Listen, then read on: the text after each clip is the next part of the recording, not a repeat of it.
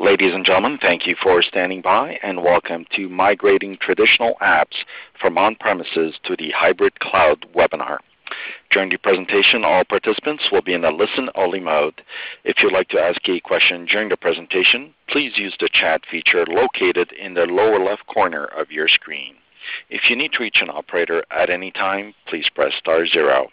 As a reminder, this webinar is being recorded Wednesday, June 25th, 2014. I would now like to turn the webinar over to the Cloud Solutions Architect, Mr. Jared Giles.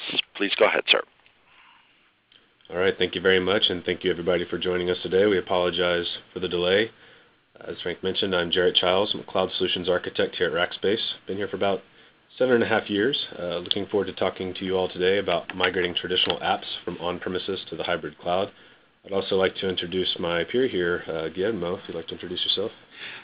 Good morning, everybody. My name is Guillermo Rodriguez. I am a virtualization engineer here at Rackspace. I've been doing virtualization using VMware at Rackspace now for the past 5 years.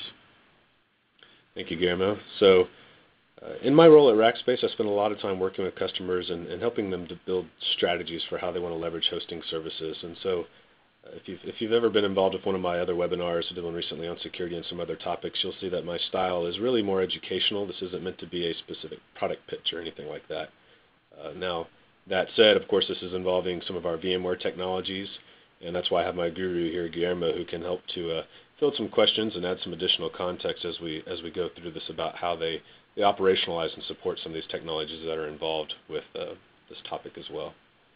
So, as we go through this, we're going to start off and be talking about the process that a lot of customers we work with, how we go through making these changes and help them figure out how to migrate to hosting services, helping them choose the platform that they want to leverage, whether it's going to be cloud hosting or a dedicated platform, a VMware type environment, or even private OpenStack environment.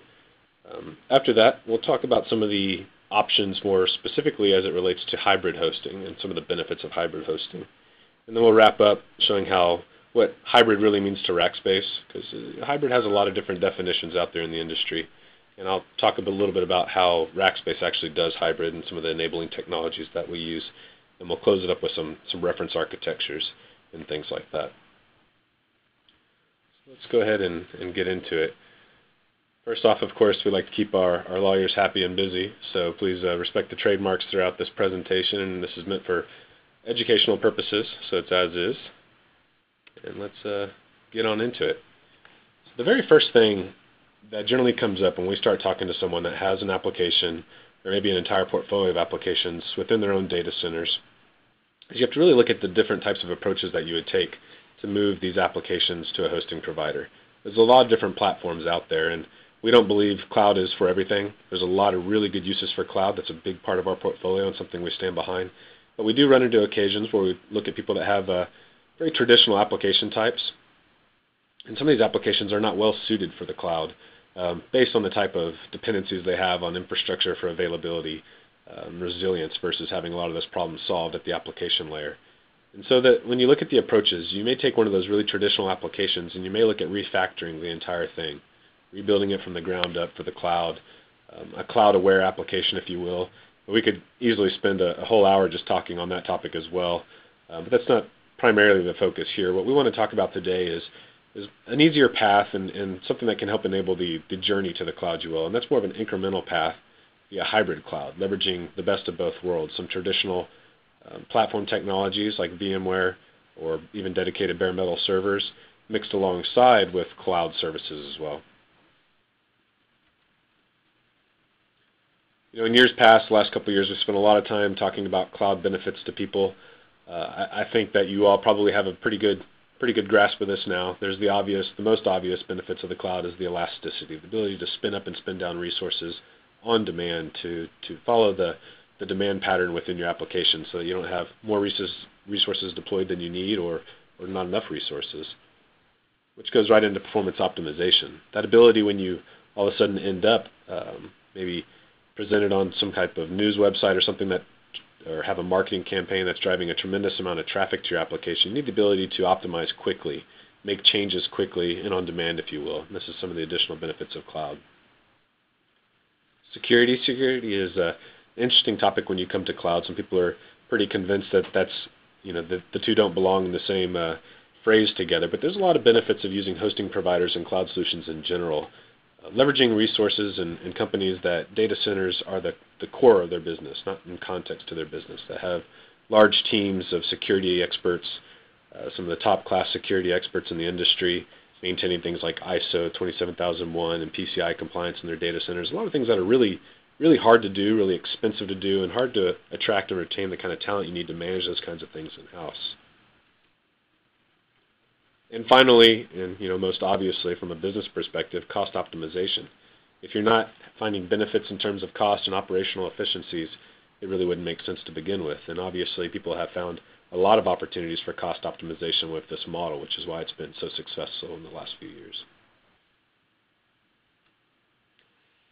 So the way I want to break this down at a pretty high level, I mean, these are obviously going to be some pretty big buckets that we'll talk to, but the process that people look at when they're determining whether they're going to refactor an application or whether they're going to migrate the application, there's really 5 steps that I break it down into that we look at in a successful hybrid cloud migration. Now, I want to start off and set some context. In many of the cases where we go look at this type of option, most people have already virtualized a large majority of their workloads.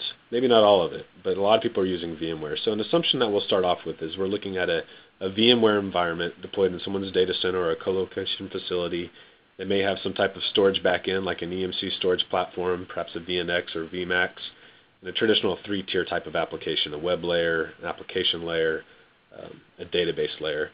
So this is a really common architecture that we look at, but people are looking at how they can get more efficient in managing these type of applications. Maybe they don't have the best interest of keeping the lights on and managing everything as much as they would prefer to have a partner to manage and keep the lights on and do a lot of the maintenance of the infrastructure for them, where they can focus on the things that are more meaningful to them, such as driving revenue for the business and building new features and new exciting applications that they can monetize.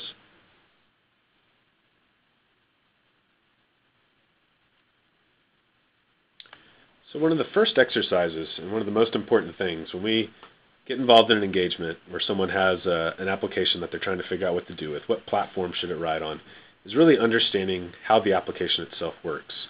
And so we do application profiling workshops, we call them, where we sit down, we work with developers, we work with systems administrators, architects, and folks that are very familiar with the applications or the entire application portfolio potentially, and create data flow models, understanding the different components that are involved with an application, how the application functions.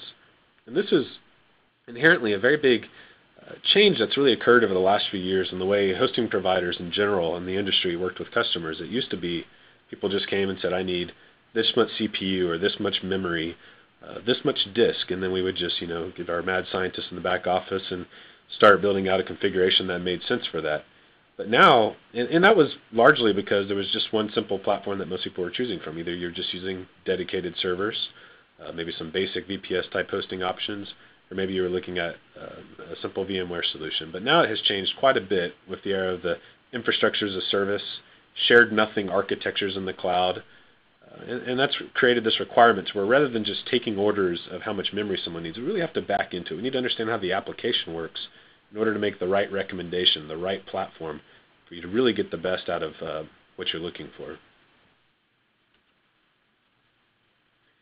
Going through this exercise, it gives us insight into the dependencies. There are different applications that are or different services within the application that are communicating together that have incredibly low latency requirements. Maybe these services actually need to reside even on the same host potentially, depending on how it's constructed. Other things as well, risk associated with the types of data. Maybe there are certain bits of data that an application is managing that you're not comfortable being in a multi-tenant environment. Those types of data may make best sense for you to be in a single-tenant environment. Whereas there may be other pieces of that application that does make sense in a multi-tenant environment. Other things as well that we're identifying in here have to do with if you have failover requirements between servers that require things like shared storage. That could be a pretty big red flag that we're looking at when you consider things like cloud infrastructure or cloud solutions that generally have a shared nothing type of architecture where you're not sharing storage.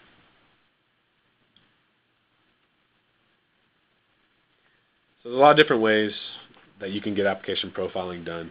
You look at Rackspace, we do what we call application profiling workshops. We have advisory services teams that can come out and spend a lot of time doing this with you. Or if it's just a light level of engagement, this just might be something that one of our solutions engineers or solution architects might work through with you. In some cases, when it's really complex and a really vast, expansive set of portfolio that you want to go through, we even have partners that we can bring in to help with really long cycle engagements where you're looking at a very broad portfolio. Some of the common tools out there, so you see UML listed here, that's the universal modeling language. So the industry, of course, as we try to do for everything, is set standards around what modeling looks like, the different ways to do it. But the reality is there ends up being dozens and dozens of different model frameworks that people out there use. One of my personal favorites that I like to use is the deployment diagram model. I have a small example here, just for simplicity's sake. The way a deployment diagram would work is I would have boxes that list the different types of servers in the environment.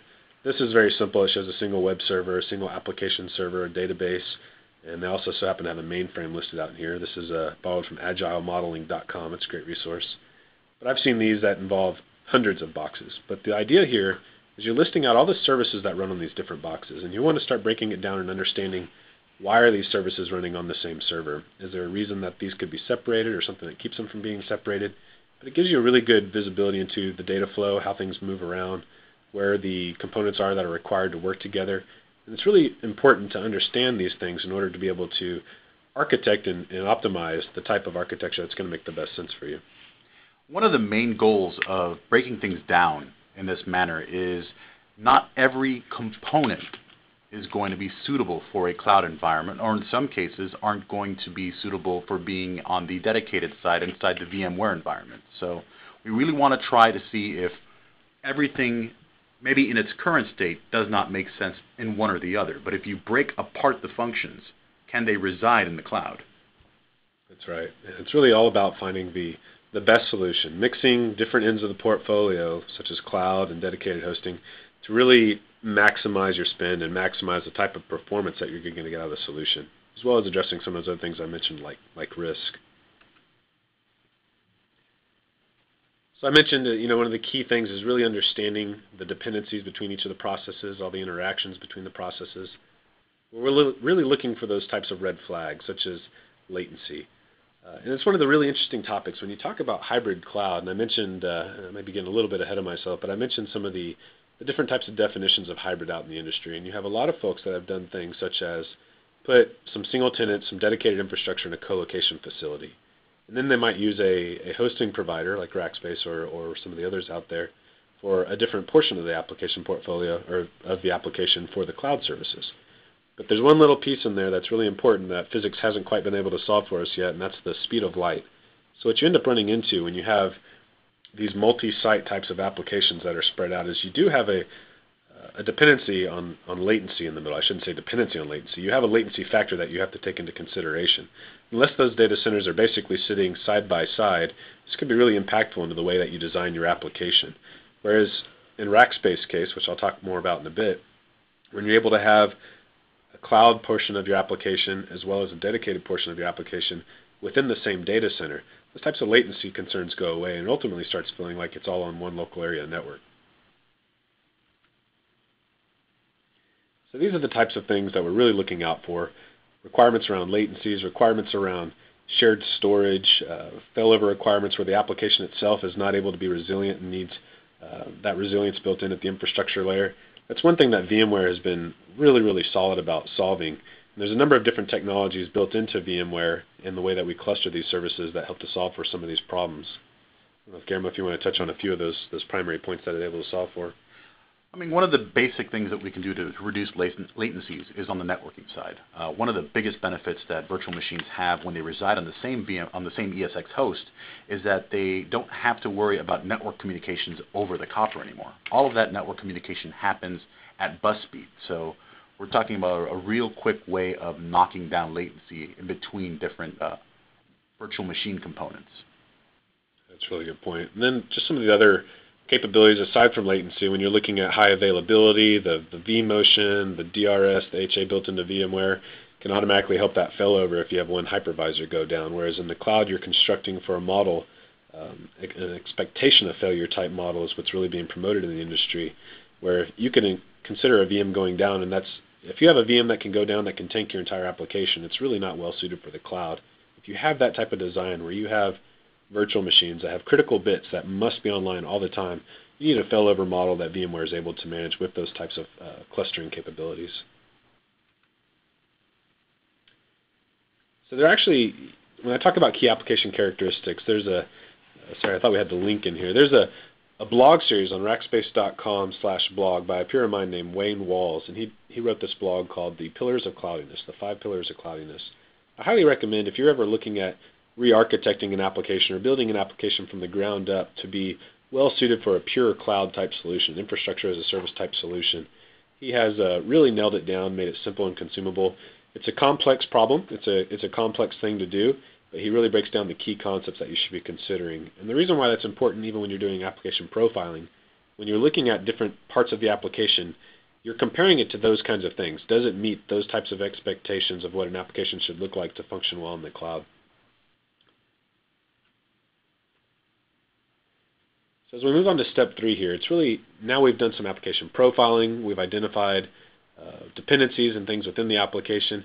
It's time to build out the hybrid environment. And the most important part to start with, of course, is understanding the application, the resource requirements. There's a simple way of doing this where you just look at the total resources that you're currently consuming and you make sure that the environment you build out matches that. But that really, if you just take that approach, it's a very baseline approach. It's not necessarily given the opportunity to drive new efficiencies. Generally the way you would want this to start, and you can tag this onto an application profiling workshop, is looking at the monitoring tools that are in place. If you don't have enough monitoring tools, we're looking at resource utilization, not just at the host level, but at the virtual machine level. How much memory it's utilizing, how much CPU it's utilizing, the amount of disk it's utilizing, and how's that trending over time? Is it flatline? Is it increasing? Is it decreasing? The more information you have on that, the more intelligent you can think about the way that you build out the future solution. Another thing to take into account is when you're sizing your virtual machines, especially inside the VMware environment.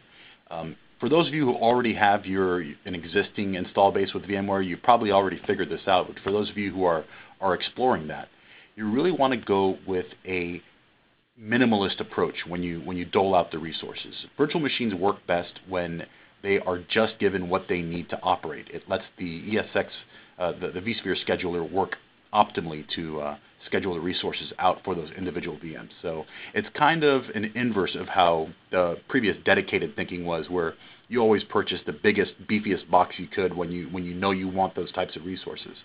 You really want to make sure that everything is kind of sort of a just-in-time approach, and always understand that it's a very flexible environment.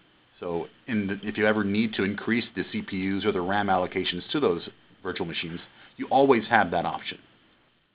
That's a good point. And when you think about how you scale that environment in terms of adding resources, there's a couple pieces. If it's actually a hybrid environment, you do have that ability to burst into the cloud where you're capable and comfortable of doing it as components of the application. But the other piece is a lot of people, when they think of elasticity, they immediately, their mind thinks specifically about cloud services and the ability to get stuff on demand. But if you have the right kind of resource monitoring in place where we're able to look at trends and see utilization changes over time, there is still an extent of elasticity when you're using a hosting provider. We have a giant inventory and supply chain where the matter of adding host into a VMware environment may just be a matter of days or weeks, versus if you're trying to go through an entire procurement process in-house and managing capital in-house. Most people I talk to, that process looks like months when they try to manage it in-house. So I think we actually covered this slide quite well, but again, there's the baseline piece to where you're building out your VMware environment, making sure that you have enough resources and you optimize for the right resources, but also understanding those trends can drive a pretty major way that you architect the application as well, such that if you have a web layer, that you'll know that your standard requirement may be whatever, 4 8-gig servers or 10 4-gig virtual machines running all the time, but you know that once a week or on certain times of the day that you're going to see a specific type of spike. You can build your baseline application, that web layer, into your VMware environment and then leverage that cloud solution just for the spike part versus having to build all of that resource into your baseline environment. So this is where you really start driving a lot of cost optimization as well, where you're just leveraging those cloud resources when you need them and you have your always-on resources running always-on, of course, in an environment that's reliable, that you don't have to worry about the multi-tenancy nature of noisy neighbors and things that you run into with cloud providers. The ability to have complete control over that environment. If you have a noisy neighbor in a single tenant environment, you are the noisy neighbor. So it's pretty easy to go back and troubleshoot that type of problem. So now we get into further from building out the hybrid environment. We have a good baseline. We understand what needs to be there. How do we get our data over there? How do we get our images over there? And this really breaks down into two different buckets. There's image porting, which a lot of people think is nirvana, but we're going to talk about this a little bit. And then you have data migration, which is really building up from a clean slate and then moving the important data bits that you need over. So first let's talk about image porting. So there's some of the obvious things that seem here. It seems like a very easy thing to do. It seems like a very simplistic approach to take. And when you have things like a dedicated VMware vCenter, which Rackspace has launched recently, so you have the ability to own the vCenter, have access to the APIs. You may have vCenter deployed in your own data center, so you can use different kinds of tools to migrate images between these two solutions. That's an easy approach. There's no doubt that's an easy approach. It may not necessarily be the best approach. You may be bringing over some baggage. Maybe you don't have those images optimized the way you could. So you can really look at this as an opportunity to have a clean slate, to undo some of the things that you may have done in the past. But absolutely, this is a viable option when you own the vCenter on both sides, just to move those VMDKs over, and certainly is an approach that some people are very keen on taking. One of the biggest things that I would recommend when planning porting your images is to use the OVF format. The OVF format is going to be the quickest and most error-free way of exporting your images and bringing them into the Rackspace environment. Sometimes what we find is when just the VMDK files get sent is there might be an issue with the version, or there might not be the exact same thing that it was running on. We've had customers even send us stuff from VMware, from Fusion, and expect it to run on ESXi, and sometimes we can make it work through conversion processes, but it doesn't always work out, and it doesn't always get delivered at the same timeline. OVF is probably going to be the best route to take in that sense. This is, of course, assuming that your images, as you currently have them on-premise, are how you want them when you send them to us. That's really good advice, Gamma. Thank you. And also I'll add, when you look at image porting, if you're doing the hybrid solution, you have the cloud aspect or the infrastructure as a service aspect. A lot of different providers out there, including Rackspace, are either have or are building different ways of importing images into the public cloud. When you look at Rackspace, and one of our big differentiators, one of our big value pieces, the ability to manage those images for you, the challenge you run into when you import an image into a cloud with that kind of service, we don't have the ability to have our tools installed on it, we don't have our support accounts installed on there. So you really start to strip away some of the value that you might bring if you leverage one of the images that's built within Rackspace. So that's another thing that you should certainly consider as well. So on the second point, you had the data migration approach. In the data migration approach, effectively you've built out the hybrid environment, which, well, you've done in either case. You've installed your applications, you've tuned everything within your applications, and literally you just have to start copying the data between the two. I don't mean that for that to sound overly simplistic. That can be quite a task itself, and we actually have a team that's designed to help this type of process. We have a team called the Cloud Movers, and what these guys will do is they'll go in, install the tools within your environment to have access to look at the directory structures, the type of applications, do an assessment to figure out if their tool is able to move the applications over for you. So this works in certain cases. In other cases, you might be looking at using a professional services partner like Web Movers, Website Movers, or a handful of other partners that we have that can get involved in helping with the data migration itself too. A real common technique that I've seen some customers employ is once they realize that they need to re-architect some of the other pieces of their applications, they leverage this as an opportunity to move into the cloud. So it's like, oh, well, we want to really optimize this application for the newest version of PHP, or we really want to run on, move over from a Windows type environment to a Linux type environment to run these apps. This is usually when they leverage this specific event to make that transition. So it's kind of taking down two birds with one stone. And so one of the final points I want to bring up, specifically when you talk about going to a managed service provider, when you look at these types of things, and this is a large part of what we've talked about, this entire process can be quite cumbersome and quite complex, from the application profiling workshop to building out and architecting the solution to actually working on the data migration. So one of the key things when you're leveraging a managed service provider versus an unmanaged service provider is support throughout this entire process, guidance throughout this entire process, and a lot of hands-on help as well which enables you to really focus on the things that drive value for your business versus spending a lot of man hours sucking up a lot of your scarce IT resources managing this kind of process. Now we're getting closer to the end of this this first part of this presentation talking about the process, but I want to bring this up and really emphasize this point. It's mind-boggling to me how often I've seen people build out solutions, migrate everything, and never really take the time to bring in a partner or a solution to really load test the environment and make sure that everything's working.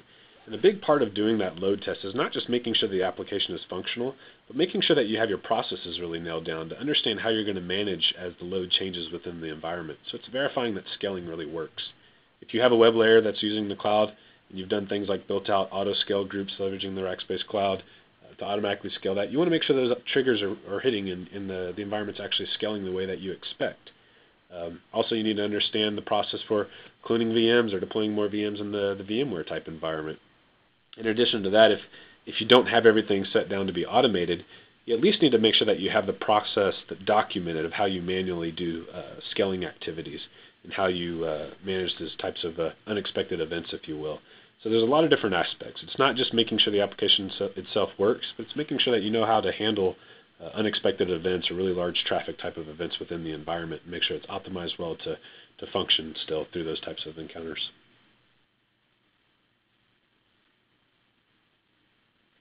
And finally, the big scary day where you're actually changing DNS settings and cutting over the environment. One of the approaches I really like, which depends on the type of load balancing or geographic load balancing type capabilities that we've deployed or that we've worked with you to manage, is the ability to move certain sets of users over into the environment at a time, so you really have kind of a canary group that you can test functionality with, make sure they're happy with, before cutting everything over. That's not always possible, depending on the way the application itself is constructed in the database backend. But the primary point is here, you've picked a time where you froze the primary environment, you've cut users over, you've copied that delta of data over, and you've gone into production in the environment.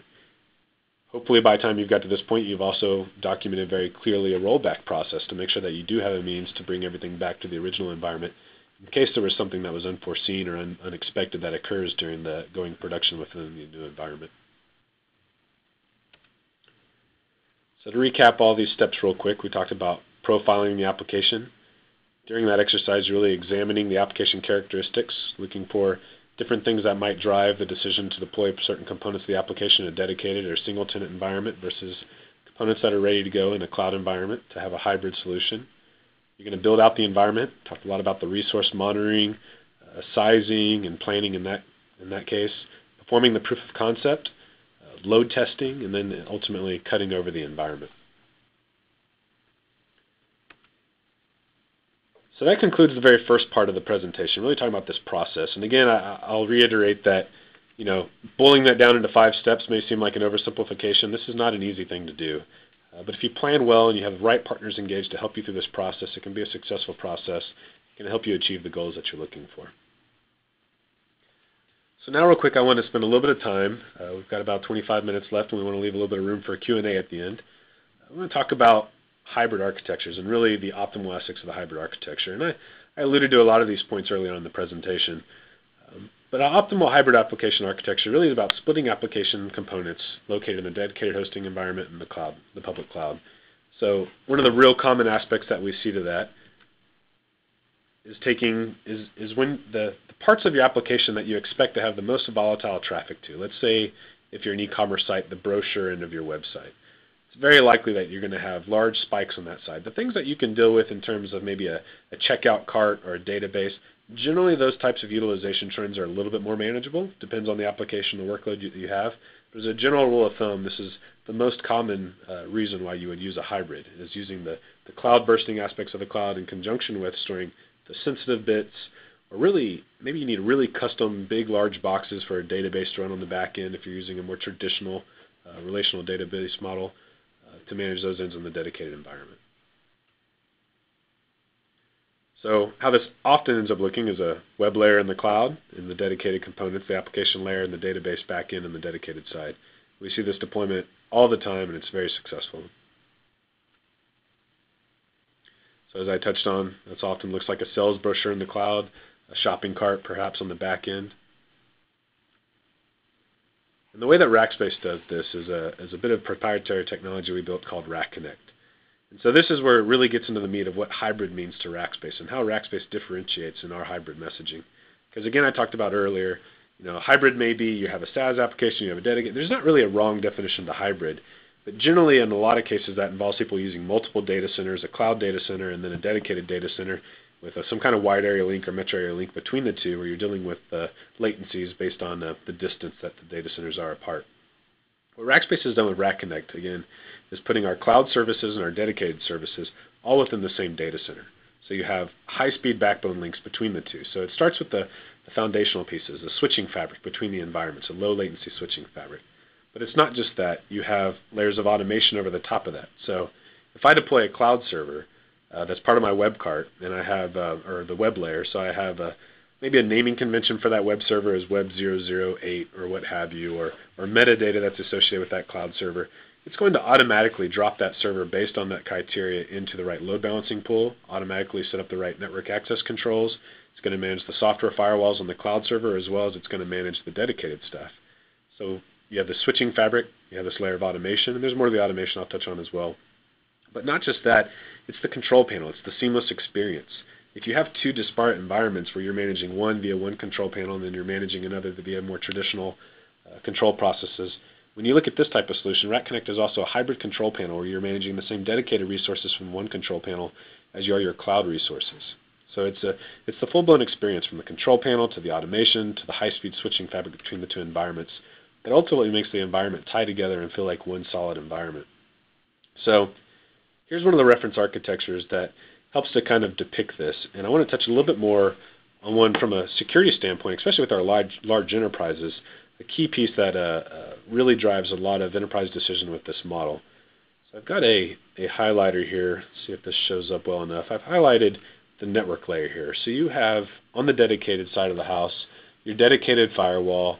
If you want to deploy a web application firewall in there, you can. You can deploy your highly available F5 load balancers. All this can be completely redundant. And one of the key pieces here is that automation I talked about.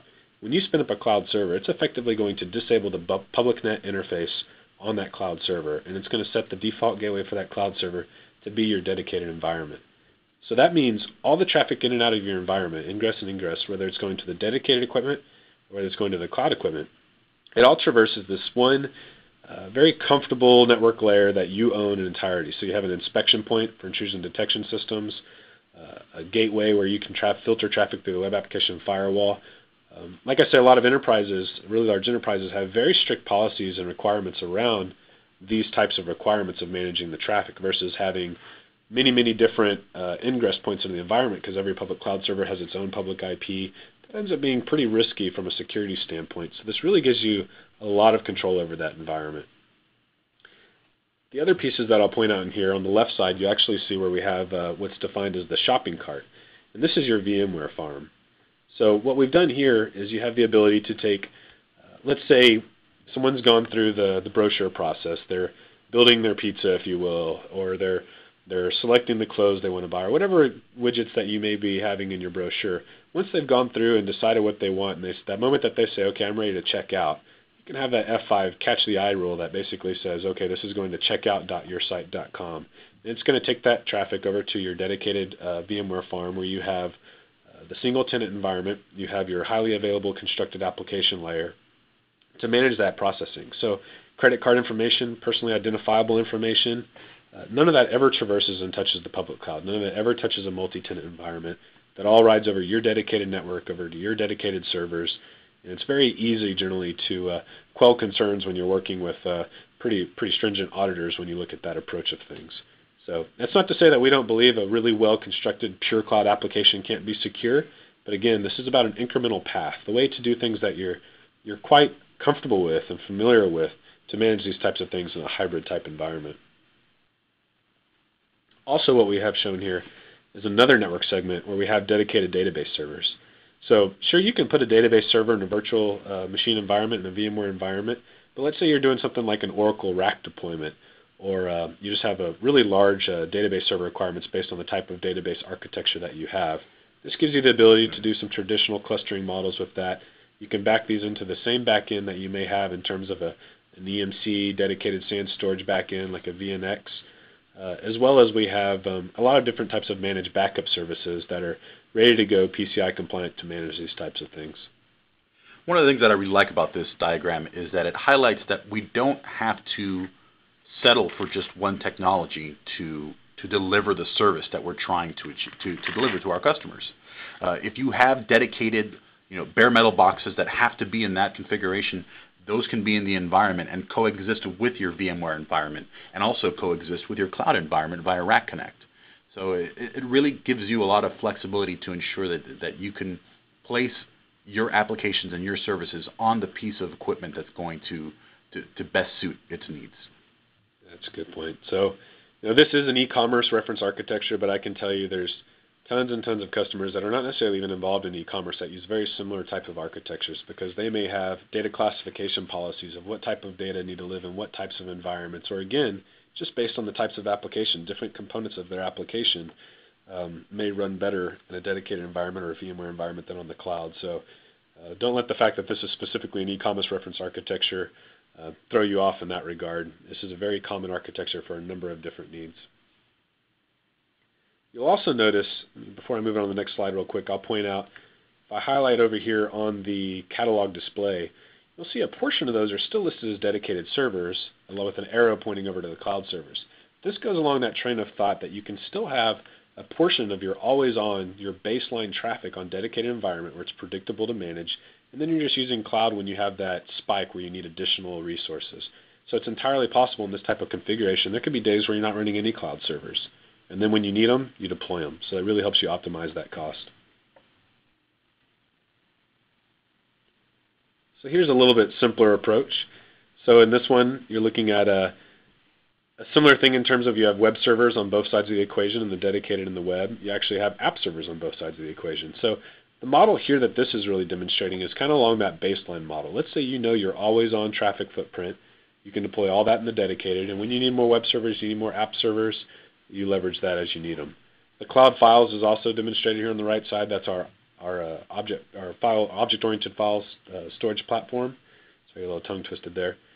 And that thing's Akamai enabled. So it's CDN enabled, where if there's any files, let's say it's static web content that you have hosted on a website, or a file that you're comfortable to have anybody shared to anonymously over the global Akamai CDN network, it's nothing but a radio or an API call, radio button click or an API call, depending on how you want to manage the solution, to have those files readily accessible. So when you start using those types of additional components, you can really drive a lot of efficiencies in the way your application runs.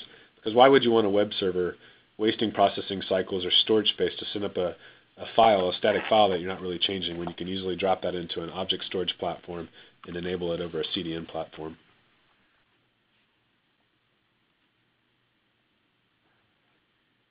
So further refinement there, we talked about the unexpected traffic spikes of web servers, constant traffic on web servers in the dedicated environment. So this next slide really drives more specifically into the heart of what we've done with dedicated vCenter. So traditionally, Rackspace, what a lot of people don't realize, as much as we tout our public cloud offering, we're one of the largest VMware service providers out there. We run well over, close to 40,000 virtual machines now in our VMware environment. So what we've done in the past is we abstracted the vCenter layer from folks, where we just had you just managed your environment through the control panel. You didn't actually have direct vCenter access. But we've evolved that offering where we still have that capability. Let's say you don't have VMware talent in-house, but we've added the ability for customers that have a lot of VMware talent in-house. They already know how to manage VMware. They already have their own vCenter deployments, to have direct access and ownership of their own vCenter environment at Rackspace as well. So when you start having that type of access and that type of ownership, that gives you the ability to use the existing tools that you have in place, the existing scripts that you've built to operate between these two environments. So it really makes for a really seamless experience between in-house VMware platforms and VMware platforms that have been deployed with Rackspace specifically.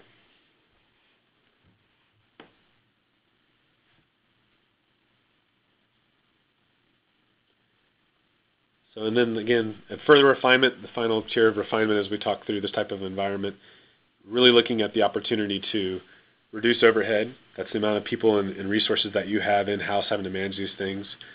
Reducing the latency in the environment when you look at maybe other hybrid solutions out there or different types of architecture opportunities. within your application. And then ultimately, the performance impact deployment decision. So defining the proper way that you're going to architect the application, the way you can leverage different types of platforms to solve the solution that you're looking to solve for, or solve the problem that you're looking to solve for, without having to try to shove it all into one specific platform. Having the best of both worlds, if you will, having a broad portfolio behind you, and being able to piece those all together in one seamless experience to get the desired outcomes that you're looking for. This is the final slide before we open up for QA, but I just really want to kind of back this up at a real high level and look at the different kinds of benefits that you look at when you leverage a hybrid cloud solution for Rackspace. From a business perspective, you may be saving time. When I say saving time, that could be looking at things like refactoring an application from the ground up for a pure cloud solution.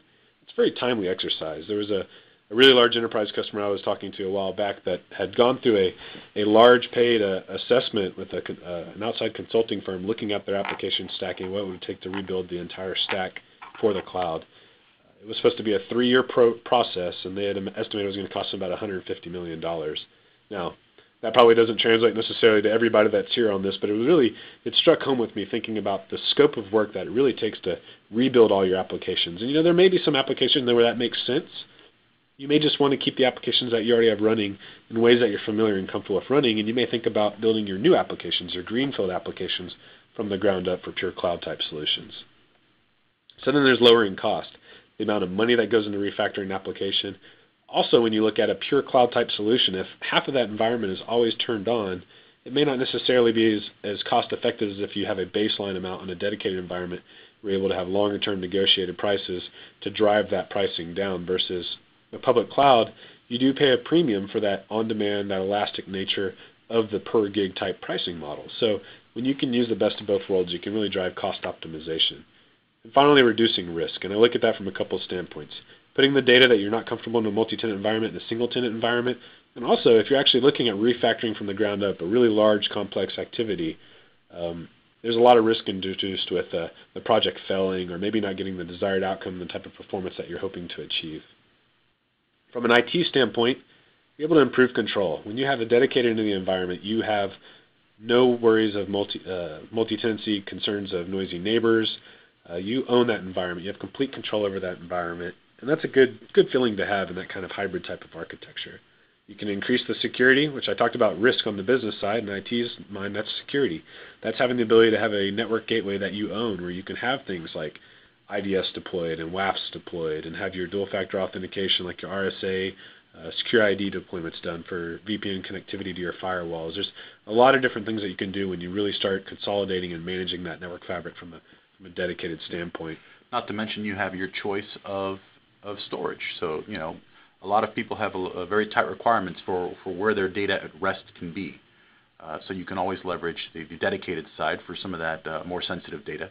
And the public side is for, pretty much what drives that app specifically as opposed to sensitive things like personal information about your customers. That's right. And then finally, that flexibility. That ability, especially if you're running vCenter in-house and you're running vCenter at Rackspace, the ability to move the components of your application that you're comfortable between the two environments and own the API access to vCenter, vSphere, and then also the flexibility of knowing the components that you're willing to have bursting into the cloud, having on-demand resources as you need access to it that's directly attached effectively to your dedicated environment. There's a lot of different aspects of flexibility that you really get with that kind of architecture. And really passionate about the type of solutions that we've been able to do for people and the types of outcomes and the promoters that we've developed by building these types of architectures for people.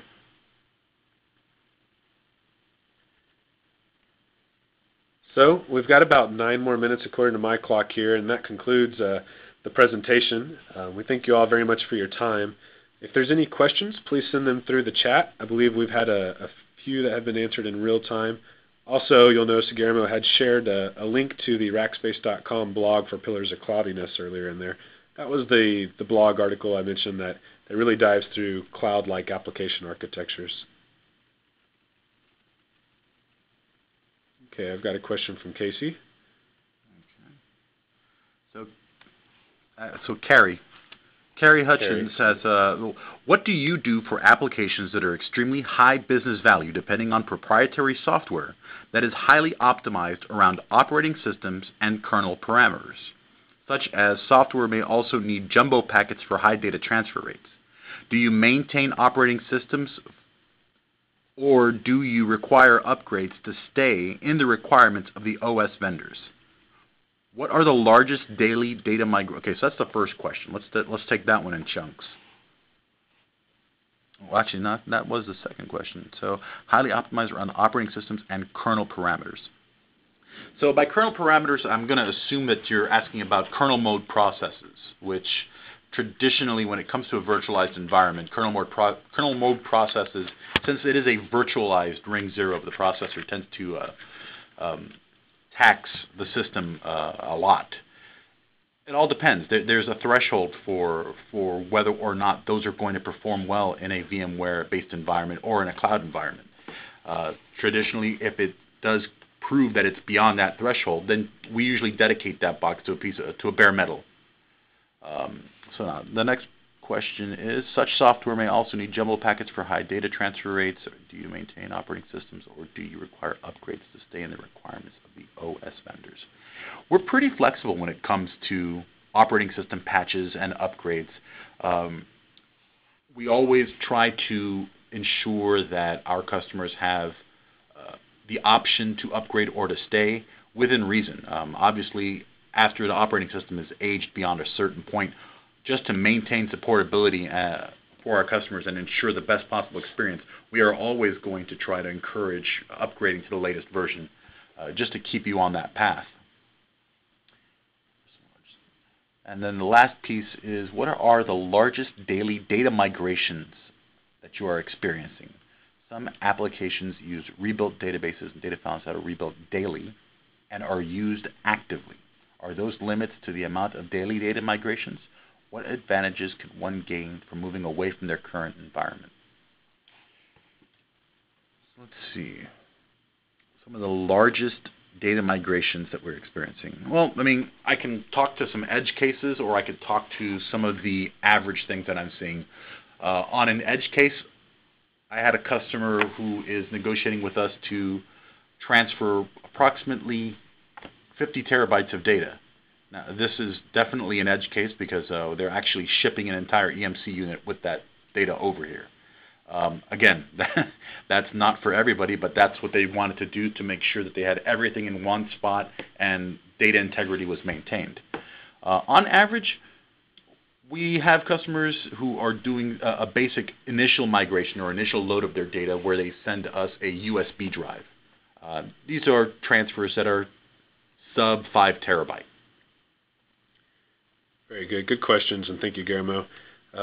I'll give my take on some of these probably at a little higher level, the way my head usually works. I think there's a couple different ways to look at managed services. And when you look at incredible amounts of customization at the OS, building your own OSs from the ground up, modifying a lot of kernel parameters and things like that, there's really a couple different ways to look at it. One of the primary benefits you get out of a managed, say like a systems operations level of managed service that Rackspace might provide, we need to have images and things that are standard to an extent that we can have a support staff that's well trained to manage those types of things for you. So generally, if you're looking for the full-blown sysops oriented managed experience, you would be managing or leveraging images that are provided by Rackspace, and that's so that we have, again, a consistent experience for our support technicians so that we can provide fanatical support and good experiences for people.